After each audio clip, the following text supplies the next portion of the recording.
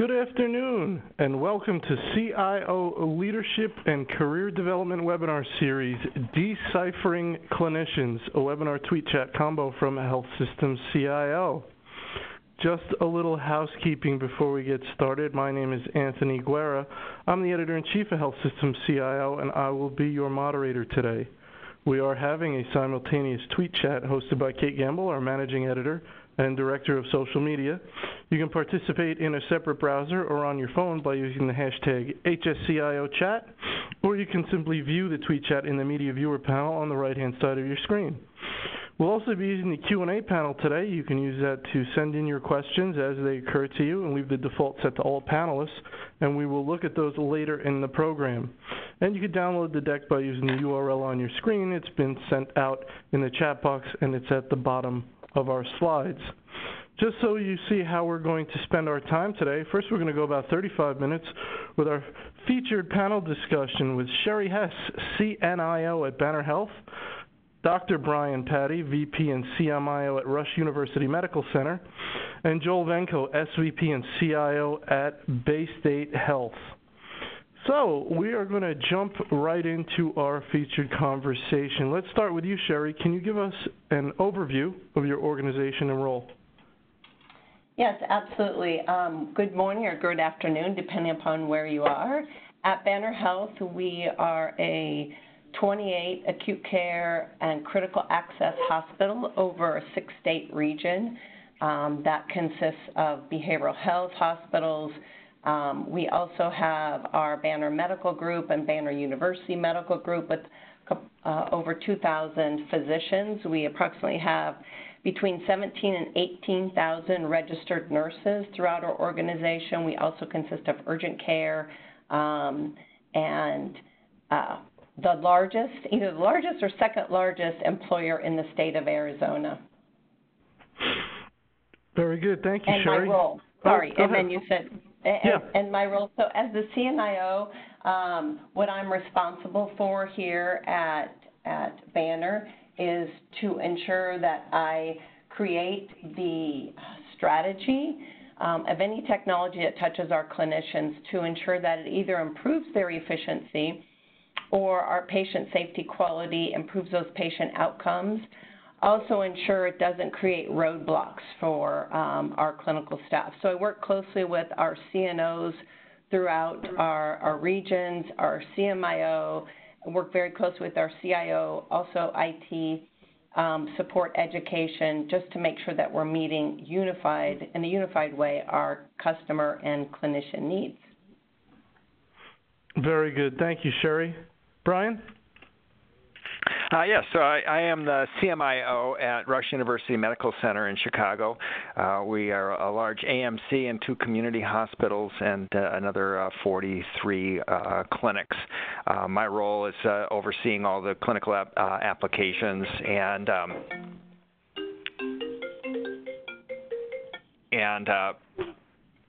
devising, primarily involved with strategic planning for our IT department from a clinical standpoint. I oversee our entire Epic and clinical applications team, as well as a group of 8 associate CMIOs in various areas throughout inpatient, ED, and ambulatory. Very good. Thank you, Brian. Joel? Hi, good afternoon, good morning. Joel Vengco. I am the Senior Vice President and CIO of Baystate Health, which is a large health system in western Massachusetts.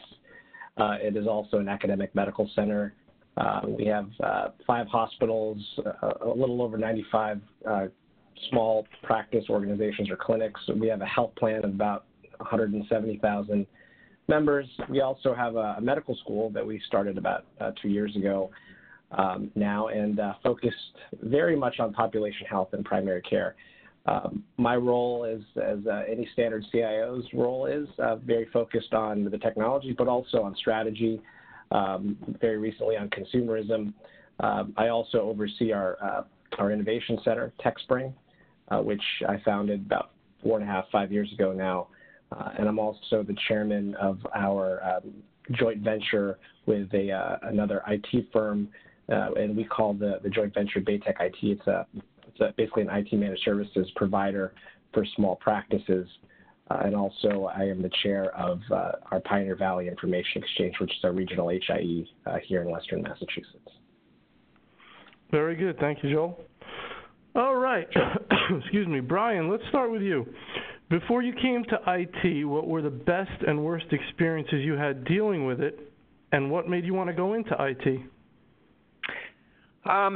So before I went into IT, so that was about 20 years ago, by the way.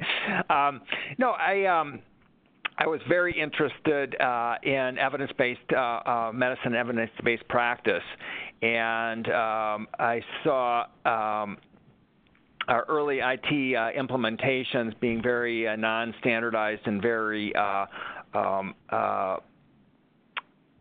what I called eminence-based rather than evidence-based. And so I got involved early on in developing order sets and other standardized practice tools and making sure that we were using the best and most recent evidence in the design of our IT implementations, specifically with CPOE, but across the board. And so, and that kind of got me. Once I started designing the order sets, then they wrote me into starting to train the physicians on how to use the order sets, and then they wrote me into kind of pretty much everything else. And before I knew it was a full-time job.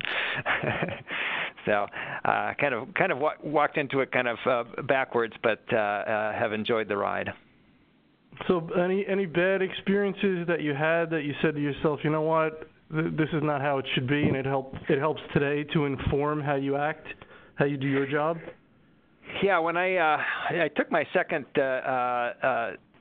CMIO job, when I landed the job, I found out afterwards that the reason they'd brought in the role of the CMIO was because they'd had a failed EHR implementation, and they had to deinstall the EHR. And it was primarily because the IT team at the time really didn't get any clinician input prior to going live with the EMR. And so I think that it was, it was a good learning experience for me because coming into a job which I didn't know at the time, but was a firestorm already brewing, and so it was a matter of kind of going out, talking to all the physicians, talking to IT shop, and getting the two sides to talk to each other.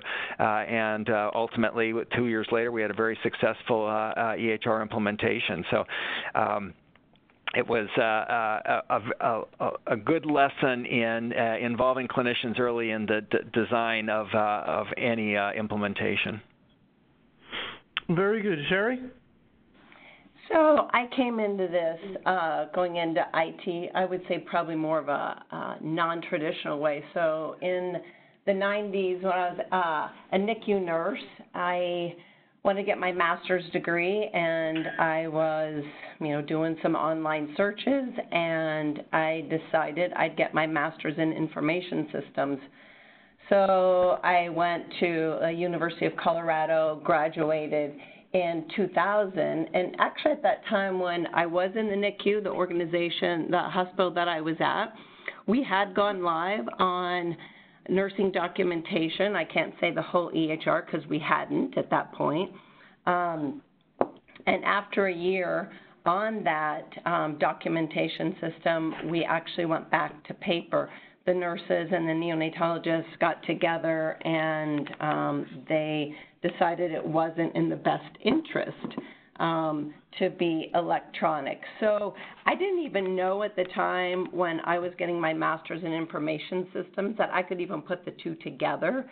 I was actually looking for roles outside of healthcare when I met a guy in my class who worked for McKesson in the Boulder area, and he said, hey, they're looking for, someone, would you be interested? I'll introduce you to the manager of that area. And in 2000, actually my last semester, I actually started with McKesson. So I didn't go in this as your typical where you see someone being a super user or, you know, Dr. Patty talked about, you know, more being involved in that. I did reach out to the IT department where I was to say, hey, I'm getting my degree.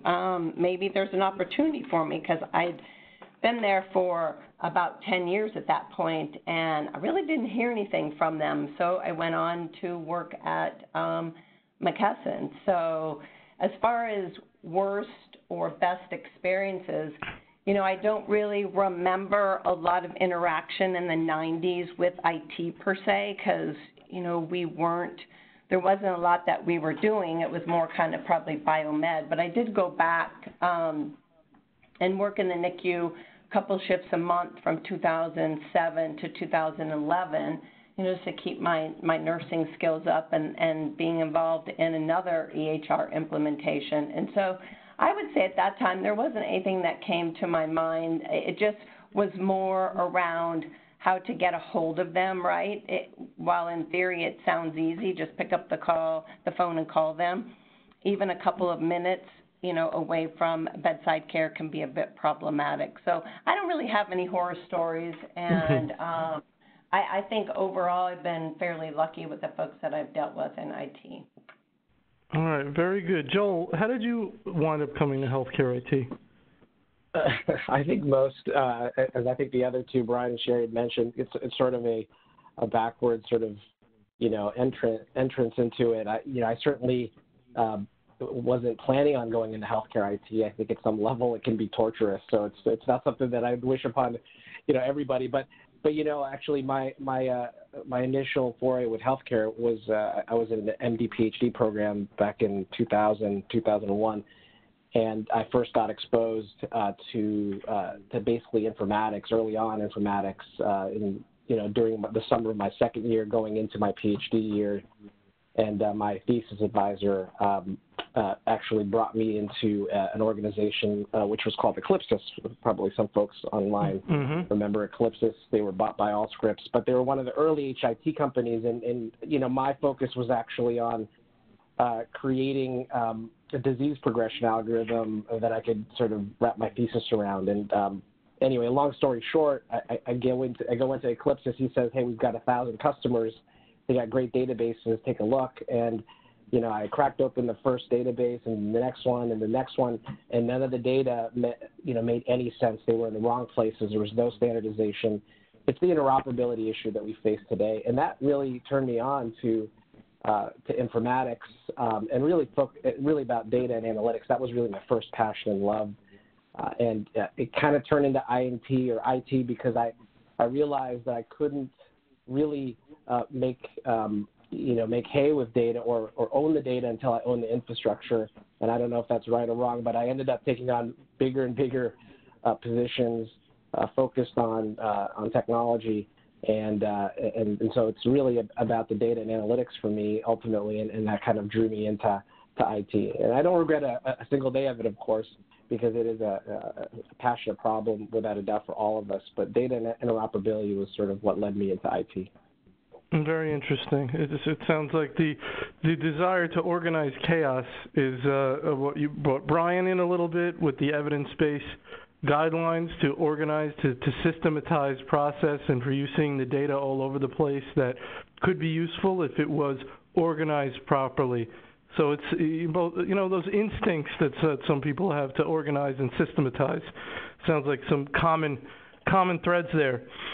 So let's start. Let's go with you, Brian, on this. What do you think are some of the most common mistakes that IT people make when interacting with clinicians? I think the most common one I see is just forgetting the time constraints that clinicians are under. Typically when something goes wrong, they're taking care of a patient right then and there, and to not have an immediate response is highly frustrating for clinicians. To get those issues resolved, to be put on hold from a help desk line, or to not have somebody immediately be able to correct their problem. I built a team at my previous organization where I had experts in the physician workflow actually out in the field. They were all from a nursing background primarily, both ICU and ED nurses, and they were highly trained in the physician workflows. And when a physician called the help desk, we from 6 a.m. to 6 p.m., we guaranteed somebody at their elbow within 5 minutes. To resolve their issue if the help desk wasn't able to resolve it immediately. And that was, you need to have that type of response for clinicians, because when they get stuck, they may not be able to continue care for a patient until that issue is resolved. And so just understanding those time constraints and understanding the immediacy to resolve issues, but also to design efficient workflows so that our clinicians, our physicians, and our nurses are spending more time with the patient and less time with the computer as much as possible. Very good. Very good. Sherri. Yeah, a few things that I've seen over the years, whether it is a clinician or a nurse that works in IT, who has been away from the bedside, for, X number of years. One of the things that, I like to even get our IT folks to remember, whether you're informatics, builder, educator, that we aren't the experts anymore, right? We need to allow those that are at the bedside, because things have changed. Now, you could say, I'm not saying that's always a lot, but we want them to feel as though they're that decision maker. And I think the other thing is, when you have an IT person that is a non-clinician, create a relationship with that nurse, that physician, that pharmacist, to show that you really want to understand from them, that you see them as that subject matter expert, and that what you bring to the table is you want to gather that information from them in order to then provide them the best solution that you can. When I've seen IT folks, I'm just going to use the word fail, or not be able to get where they want, it's because they're coming across as, hey, I know this technology, this is going to help you.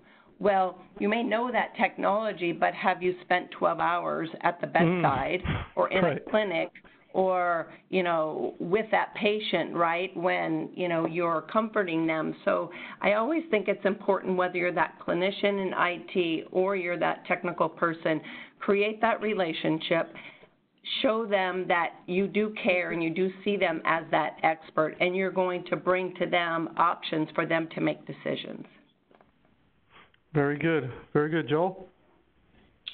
Yeah, I agree with Sherri and Brian. I would just add that a couple things. One is, I think that a common mistake is that as an IT professional, you tend not to speak the language of the clinician or of the business. So rather than IT speak, talk about things that matter or that relate to the individual in their language.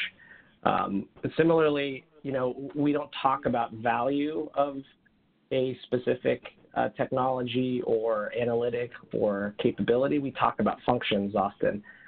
So don't talk about functions, talk about the value. And to Sherri's point, it doesn't necessarily, technology doesn't fix it all, and it's never the silver bullet for sure. And certainly it won't make a clinician's day often, but it certainly can provide some level of value. And if you can talk or collaborate on value, that makes a lot of difference. The other thing that I tell my staff is, collaborate with your clinicians, collaborate with your partners, because just because it works for you doesn't mean it works for them, right?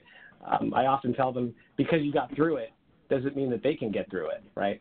So there's often a misunderstanding by technologists that, I made it through by clicking and I got to the end, and so everybody should be able to do it, and that's never the case. It's usually not the case. So always think about your user, think about your partner in their shoes, if you will. And I think at the end of the day, it's about collaborating, as the others have stated. always focus on going beyond your cube or your office and getting into the user's place of work, or getting into their shoes, so that you can ensure that you're developing a solution or collaborating a solution that is the best for them. Very good. Sherri, you made an interesting point about even though you may be a clinician working in IT, the farther you get removed from actual patient care, the more you need to reconnect or trust those that are still involved in patient care, as opposed to remembering how it was when you did it, 3, 4, 5, 6 years ago. You want to expand on that a little more? Sure. It really, in my mind, and just had a conversation today about this, is who are, what's your governance and who's the decision makers, right? So I think it goes to Joel's point around value. We have more work coming at us, if you will, than we have enough, resources, time, and money. And so as you really think about what is that value that's brought, or those decisions that come up, let's utilize those different areas, around safety, quality, is it financial, is it efficiency, and get those clinicians that we together as a team can then put together to create that value, to then also give them the ability to help make those decisions. What I always see works best, and I think it goes to a lot of what Joel and Brian have said, is, it's that combination. I appreciate the folks in IT that have some technology information that I don't necessarily have, or my clinicians that, like I said, I was a NICU nurse. I didn't, spend time in the ED. I was never in a clinic. I can go and observe there and provide input and feedback, because someone that's in it, that nurse that's in that role every day, they also don't know what possibilities are out there. So there's also times where I see we ask nurses, because we want to get their input, hey, as opposed to this computer on wheels or this computer at the bedside, what would you like to use? Well, when you make something so open-ended like that, they don't know what possibilities are out there, and then we go down a road that doesn't necessarily meet their needs. So where I see it really come together is when we truly collaborate, look at what that value we're going after, provide that information or get that information from our clinical staff, and then make that decision to move forward. Very good. Brian, Sherri makes a lot of very interesting points. Just because someone is a clinician working in IT does not mean they worked or understand a particular workflow in any one of particular areas that the application, for example, is being rolled out. So if you were a NICU nurse, doesn't mean you understand what it's like in surgery, right? So you can't assume you do. And you might even have different levels of staffing. So you may have had experience in a fully staffed unit, and you're rolling things out in areas that are understaffed, and you expect those users to still be able to handle things the way you remember you could. There's all sorts of differences. I think one of the interesting points is this living the life, shadowing, experiencing in a real way what these clinicians that you are rolling things out to are living every day. And some people talk about rounding or shadowing, but give me your thoughts around those dynamics. Yeah, absolutely. And workflow is everything. And having a deep understanding of the workflow of all the different workflows is really impossible for any one individual. It's one of the reasons that I started my associate CMIO program here. I wanted to get physicians from various workflows, various unique workflows across the organization involved in IT. And so I have, inpatient hospitalists, surgeons, anesthesiologist, ED physician, a pediatrician, primary care physician, trying to get a team of physicians that report up to me that understand those unique workflows.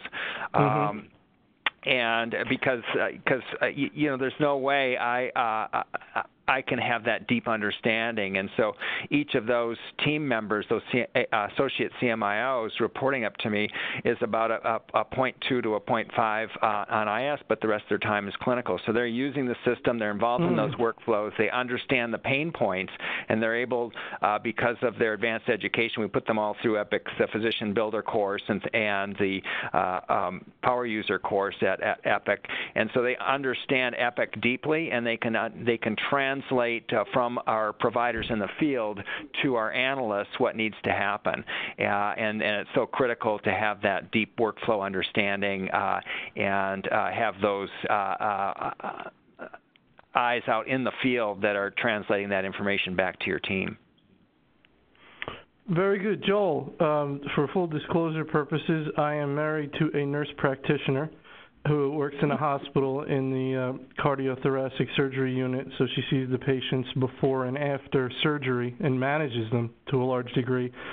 And so I hear quite a few stories. And I would say if I did not have that connection, I would have no clue what clinicians deal with on a day-to-day basis. It would be totally inconceivable to me to imagine the kind of pressurized, frenetic environment that they deal with. So that being said, what do you do, or how do you try and make sure that people on your team truly understand the lives of the people that they're servicing? Yeah, and that's been a challenge for us. And I think a number of ways that we've begun to really sort of crack that is, number one, we've developed this layer of sort of team that we have in IT that we call the business relationship managers. And these BRMs are kind of like account managers, if you will, in vendor speak. They represent, they translate, and they are inside of specific domains or areas within our health system. And so they begin to be the representatives for those clinical voices out in the field. They're with them, they watch their workflows, they report back to central INT and informatics.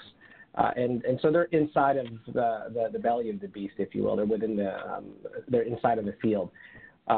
As well as, to sort of Brian's point, we have clinical informaticists. We don't have associate CMIOs, but we have clinical informaticists that are also serving as point people who continue to, represent the needs of the clinicians. So that's sort of one way that we solve that problem. The other is we've also begun to institute an IT rounding program. And when I say IT rounding, I mean everybody that is an application analyst to our engineers in the back end, so that they can see how their work translates, and they can understand more empathetically what's going on when things are down even for seconds, or if there's an extra click, or if there's a phone call that needs to be made to get a ticket. They get a sense of the urgency during that type of activity. I'm very much a fan of this notion of a Gemba walk, which is really the inspiration for this IT rounding sort of initiative. And it's this notion of being the place where value is created, and so we created that program for IT, and like I said, it enables folks to go out there and partner with their clinician partners, empathize at some level or sympathize, and then understand. So it's really about rounding to understand how their impact is being made. And, it's also a great engagement tool, quite honestly, because, it's these days when you have somebody that's sort of sitting in the cube in the corner working on stuff in isolation, it can be at some level, sort of isolating. And so you want to make sure that they're part of the mission and they've got line of sight. And so those are two things that we've done. The other is that we've also seek champions and advocates for not just the clinicians, but also those that understand INT. And so it's sort of a bidirectional understanding, because again, part of the relationship here is about knowing what you need, but the other part is knowing what the others are undergoing to deliver your needs or your solutions. And so we begin to look for those folks who can sort of, shoulder both sides of the coin. Very good. Very good. All right, Sherri, let's start with you. What are some things IT people don't understand about clinicians, either the type of people who go into the field or the type of work they're engaged in, that contribute to misunderstanding? So is there a type that we can describe of a clinician that will help IT people communicate with them? It's interesting because this is a great question, and even within nursing, we may say, a NICU nurse is more caring, an OR nurse, they didn't want to have. But, I think it comes down to, at the end of the day, that the majority of clinicians went into healthcare to make a difference in lives. And if they come across, what's happened, I see over the years is many times it's like, okay, let's give this to the nurse. The nurse can show the patient how to use this, or the nurse can, and the nurses have kind of over the years become the, if someone doesn't want to do that, or who's the right person, because they're the majority of the time with the patient. So I think about that. I don't think it's a type. I think that we want to ensure that our patients we're the voice of our patients, and we want to be able to spend that time with them and make a difference. And so I think what sometimes IT folks don't understand, I think it's great, as Joel says, they're having folks shadow in that. And having done that, even in my role, I go out, put scrubs on, and, spend time with the patient. Many of the times you're with them when it's someone that either has the time, when things get kind of crazy, you go away. What many folks don't realize is, in that 12-hour shift, you could have had, multiple patients die, or, not enough nurses, or, you name it. It hasn't felt like a very good shift. So I think that really just many of the misunderstandings are we can come across, I'll speak for my fellow nurses, as being, uncooperative at times, but it really comes down to because we're looking out either for our fellow nurses or our patients. And if we really understand the why something is happening to us or to our patients, we can get on board, but let us have a say in that. Let's work on it collaboratively and together. That's well said. And Brian, it makes me think of asking for a clinician's time.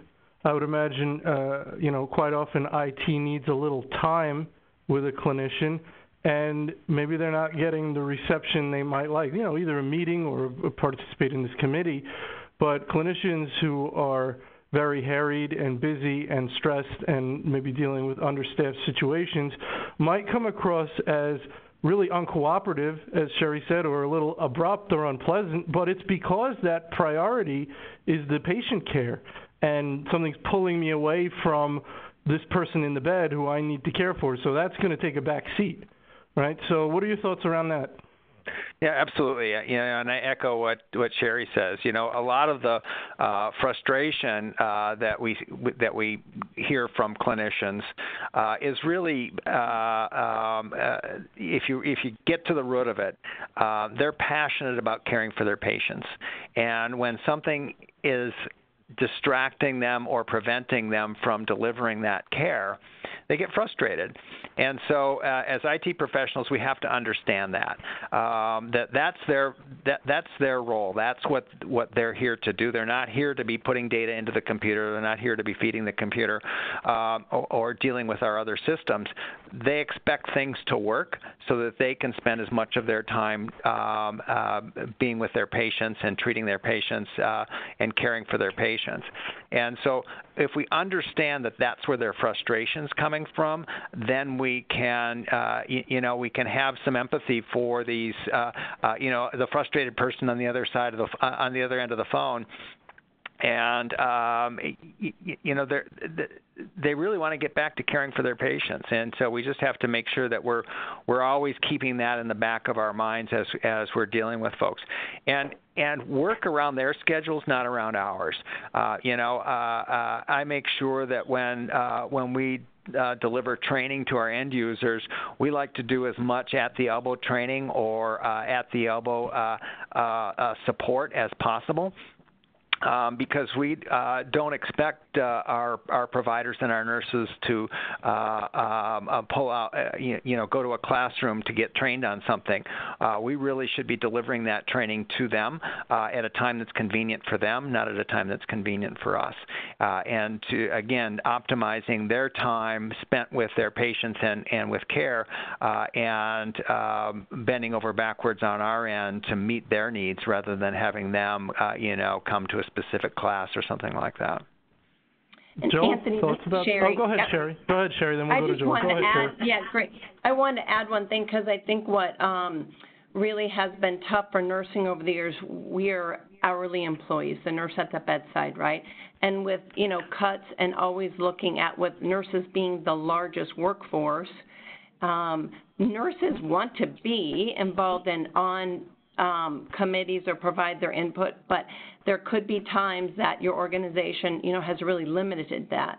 So there isn't the ability to have a good representation either across your organization. I think we've all worked through that. But the other piece is we also expect the nurse at the bedside to learn because rarely can we get them in a classroom. So during that 12-hour shift when they're caring for the patient, trying to look at their emails or communication that's come out. They're not only doing that, on top of it, they're trying to read those tip sheets, get those pieces of information, then take that and use it with either that new technology or new feature functionality that we've rolled out. So I think, I don't have an answer for it at this point. And really, been talking to our chief nurses about how do we give our nurses the time that they need. Can everybody get, an extra 1 or 2 hours a month or something of that sort in order to help prepare them for some of these changes? Yeah, it can be tough because sometimes the staffing is so thin that when you pull someone off the floor, you've left the floor short. Right, Sherri? Yep, right, so correct. That's the challenge. Joel, your thoughts on some of this stuff? Yeah, it just brings to mind, sort of the continued evolution of IT. And as Sherri pointed out earlier, in the 90s, IT was really kind of just a service provider in many ways. It's sort of the electrical company, and you use it to turn the lights on, if you will, or to power the lights. But more than ever, it's becoming integral to the way that we deliver care and the way that we practice. And so it's super important for us to really become more collaborative and become more engaged. And I think, as Sherri pointed out, it's about relationships in many ways, but also it's about understanding. And so, and I point that out because I think now more than ever, the clinician and IT relationship has to be strong. It has to be transparent. It has to be collaborative. And both have to work together. We don't get up in the morning, we being the IT folks, don't get up in the morning and say, how can I make that button harder to find? And how can I make this workflow much more difficult? You know what I mean? Like we get up in the morning, we say, geez, how can I solve this problem? And so, and they do that, by the way, I think the IT folks will say that they work many hours trying to solve problems and trying to work with clinicians and help clinicians do their job. And so it's that understanding, I think, that needs to be put on the table so that we can then work together to say, hey, look, we're on the same team. We're trying to solve the same problem. How can we solve that problem? Because oftentimes it can be contentious because, there's a lot at stake being in the health system, right? Especially for clinicians. And so as IT, we have to understand that we have to recognize that. But also as clinicians and IT together, we have to recognize that we have to do this together. We can try to solve problems together. And as IT professionals, we have to figure out vehicles and ways to help clinicians solve the problem, not just the immediate problem, but problems going forward. And I think that's really the challenge for a lot of us in IT. It's not about just keeping the lights on anymore. It's about trying to figure out, okay, here's a problem. How do we create a sustainable solution going forward? That's really the challenge for us in the future of IT. And I also say that because IT will become more and more commodity in terms of just the sort of the day-to-day as we start to outsource stuff, more, as we start to, create more types of, automation within the workflows. Those things are going to be automated, so we have to step up our game to help clinicians solve the problems for the sake of the patients. Yeah, Joel, I wholeheartedly agree with that. And to your point earlier about getting people out in the field, one of the key things that we make sure we're doing is getting people out and observing those workflows. Because we may design something that we think is great back in the shop, and when we put that out in production, we may be messing with some other part of somebody's workflow. And so, making sure that as we're designing those new workflows, we're getting clinician input. But as we put them out there, go out and observe and see, are people doing some workarounds that we didn't foresee because of something we didn't foresee, or are they is their workflow being disrupted because of something that we put into that workflow? And so getting out and just doing those observations, sitting at the elbow of somebody, watching them through a day of their life, getting ideas on how to improve efficiency, but also understanding this is how we built it, but this is how it's being used, and getting more ideas on how to improve those workflows and continually to evolve the EHR to make that end user's life more efficient. Yeah, I think that's super important, Brian. I think that's a great point. And it's this notion that Gartner has sort of begun to try to push out there, which is to say, can we go from project management to product management? Traditional IT is about projects. It's about implementing stuff and then going on to the next. And that kind of creates this sort of, notion of, not optimizing something because you've gotten across the finish line and then you go to the next one to try to run that race. But what we have to really do is really focus on product management. Don't stop at implementation. To your point, look and observe and try to figure out how do we optimize that even further. There are workarounds that are occurring that we didn't anticipate. How do we make sure that those are not kind of the norm, and we can focus on optimizing the workflow further. So it's about that kind of evolution of IT that I think we need to really begin to look at, particularly for healthcare, because, it's ever-changing, it's transforming, and, yesterday's implementation is going to be tomorrow's, black eye, right? So yeah, we need absolutely. to continue to focus on it. Yeah. Yep. All right, very good. I want to jump down to our Ask a Co-Panelist question, which is one of my favorites. So let's start off with who am I going to put in the hot seat first? My friend Joel. Let's start off with my friend Joel. Joel, a question for either or both of your co-panelists that will enlighten us all. Well, so I have maybe for both Sherri and Brian then. So, if you were to state one thing that is a big no-no for a CIO to do, what would that be? And that could be anything, but certainly, one CIO no-no that I would love to hear from my fellow CNIO or CMIO. Brian, why don't you go first? Yeah, I think it's really just about not getting input early. I think the earlier you get input from your end users, the better off your solutions are going to be. And so even from product selection or project selection on down through the implementation and then optimization, it's getting continual feedback.